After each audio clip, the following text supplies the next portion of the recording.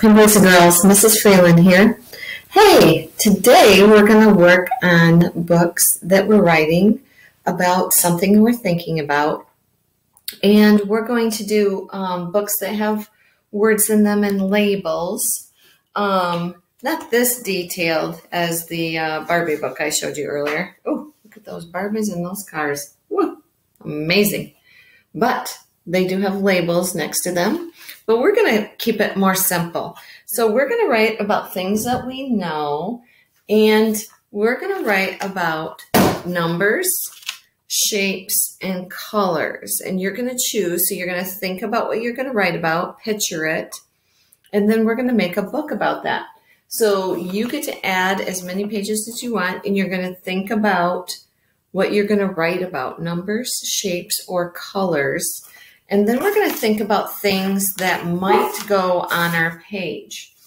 So here's an example. If we're going to make a color book, we might write about the color yellow.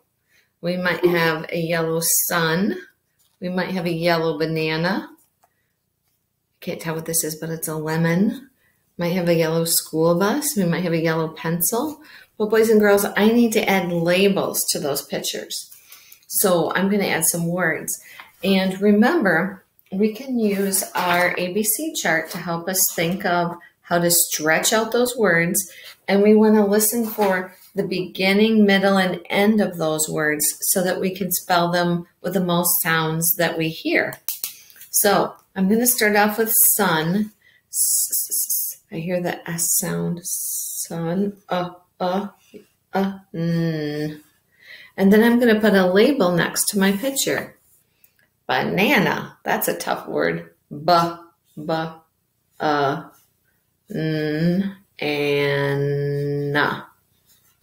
Right? Banana. Lemon. Notice how I'm stretching the words. I'm starting with I'm saying them really slow and trying to think every time my mouth moves in the word, it's a different sound. So, men.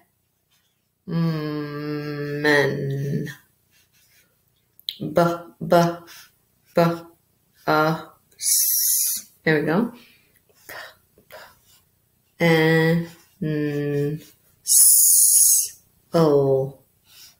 Right? So boys and girls, I know that maybe you're going to draw some things that maybe, that are more difficult to spell, but don't let that stop you. Don't say, oh, I don't want to draw that because it's too hard to write it, right? Sound it out the best you can.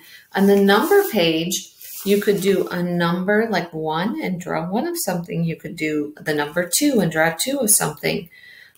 This would be for a color book, right?